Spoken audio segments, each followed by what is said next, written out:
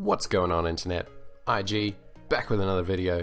Today I'm going to be giving you my first impressions of Ubuntu 18.04 Bionic Beaver. We're in the final beta. It's due April 26th. Today's April 17th as the time of the recording of this video. Let's dive in. Let's have a chat. Where is Ubuntu? Ubuntu, what the heck? Where is Ubuntu at these days?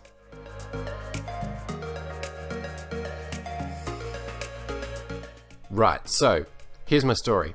Checking in with Ubuntu 18.04. This is the first time that I've spent decent time in Ubuntu since Ubuntu 16.04, the last long-term support release in April of 2016. So that was the last time that I was running Ubuntu on native hardware.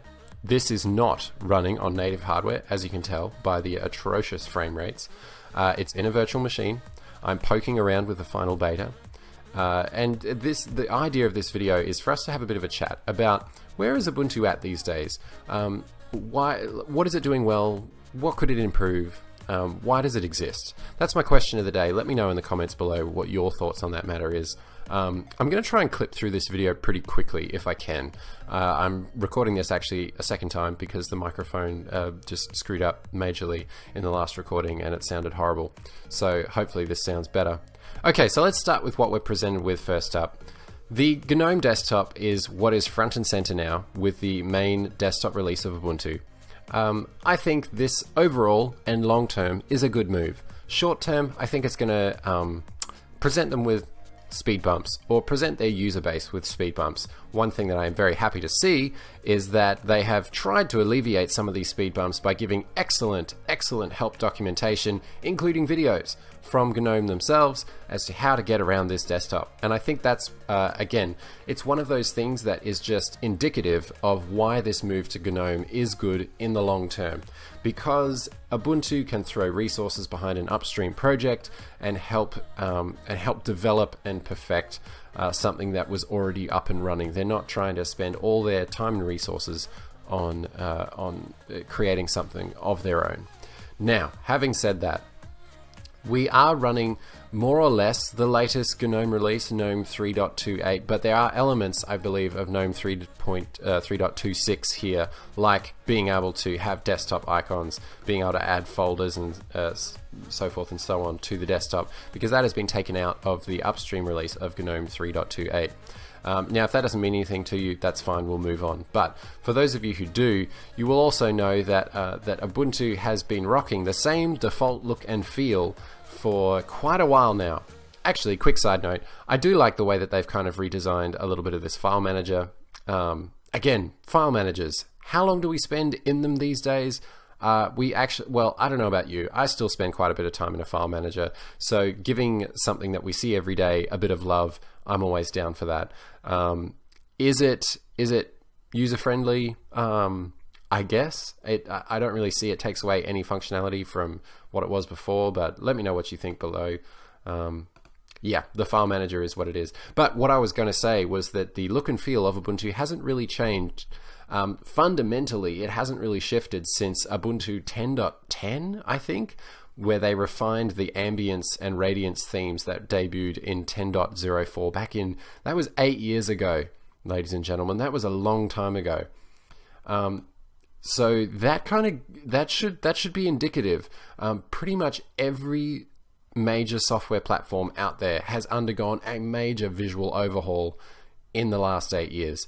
Ubuntu, it's getting there in bits and pieces, but most of that we can owe to GNOME and GNOME updating the way it looks and the way that, you know, the user interface acts and responds, graphically speaking. That was a really weird sentence. So the look and feel of Ubuntu is in dire need of an update. There is an update in the works. It did not make it to the LTS release. And I think there are two sides of the discussion here. On one side of the fence, you've got those that would say that an LTS release needs to be as buttoned down, as ship shape, as tight as possible, with minimal bugs, or the software needs to be very stable and tested and tried and true in order for it to make it in an LTS release. And I definitely understand that line of argument, absolutely. Then there is the other side of the fence, and this is kind of where I personally sit. Absolutely, you want the software buttoned down, you want it to be stable, you want it to be responsive, and you want it to be able to last for a good couple of years installed on a desktop or a server. But at the same time, it's a great opportunity to debut features or looks and feels that are going to make a statement about the operating system, where it's going, and announcing itself to the world and its development to the world. Because LTS releases are the ones that IT managers sit up and pay attention to. They're the ones that are considered for government, not-for-profit sectors. So having something that is that kind of creates a break with the past, or creates at least a reinvention or a reincarnation of something that has been known for a long time, I think taking the opportunity to do that in an LTS release is something that is worth doing. And you will remember the LTS release of Ubuntu 10.04 was one of the most iconic Ubuntu releases, because it did away with the grungy brown feel and it introduced this fresh modern ambience and radiance theme. And yes, that has evolved over the years, but right now we're sitting with a theme that's 8 years old, and it's disappointing that it's just not here in the LTS release. I couldn't get that out. Okay, so let's move on to talk about software. Software, I think, is, and this is where I come to a fundamental point in my evaluation of Ubuntu. Now, the Ubuntu Software Center, I've had a rough relationship with. The previous iteration of Ubuntu Software Center was getting pretty ancient, and it was definitely reminiscent of a time long before modern package management with snap packages and flatpak packages. So I am very, very happy to see that snap packages are integrated into the Ubuntu Software Center, making the discoverability of the software that most people want to use on a day-to-day basis right here on the front page. I think that is a great thing. The ability to install a lot of this stuff that I actually do use, a lot of these apps on a daily basis, the fact that I can see them on the front page ready to go is fantastic. Obviously, we've still got a ways to go here in terms of ratings and screenshots and all of that kind of thing, but it's a start. And it's great to see that there is, it makes more sense to have a centralized one location that you go looking for all of your software. Now, unfortunately though, we've got to pair this with the traditional Ubuntu package management paradigm of having a distribution whose core software stays relatively stagnant, gets security updates over the life of the OS, and then the software packages that come through on top, if you want to keep up to date with the bleeding edge of those packages, let's say LibreOffice, for example, you're not going to see those updates in that package or in an Ubuntu LTS release unless the Ubuntu team decide that they're going to port through the updates and bring them to the LTS release. Otherwise, you need to add a PPA and manage it manually. Now, if you're watching this video at this point and going, what the heck is he talking about?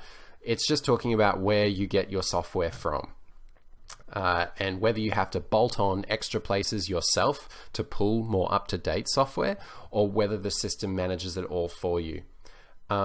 I guess we're at a point now where I feel, technologically speaking, that we are at a place where you can run a stable Linux distribution that does roll to some degree, so that you never have to reinstall an operating system. You never have to install like a service pack update that completely changes the way your system works. I feel like we're at a stage where technologically we can pull off a rolling release, meaning that the core software that your system runs on can be tested, it can be trialed, and then it rolls out in stages. This is the way that we see Android, iOS, Windows, all of these other operating systems moving, is towards this rolling model of iterative change over time to add value to the OS as it matures.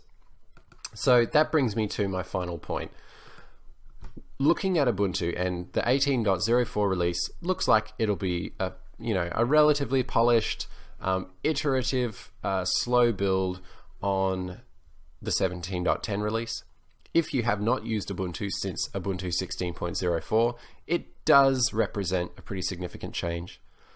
But at the end of the day, I asked myself, what is the purpose of Ubuntu today? Ubuntu definitely is one of the most popular, if not the most popular Linux release for desktop users in the world.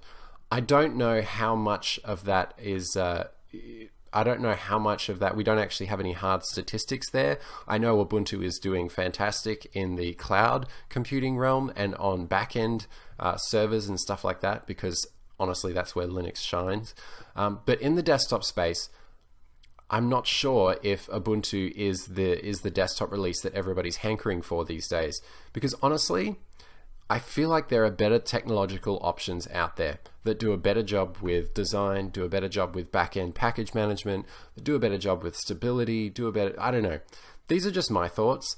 And feel free, you know, if Ubuntu is your jam and you cannot wait for 18.04 to go stable, let me know in the comments below. And I'm excited just as much as any other person can be with a big Linux release coming out. But is it past its prime? Where does Ubuntu sit in terms of computing, desktop computing today? I guess I'll just leave you with that question. Let me know in the comments. If you found this video helpful, then definitely smash that like button and subscribe if you like this kind of conversation.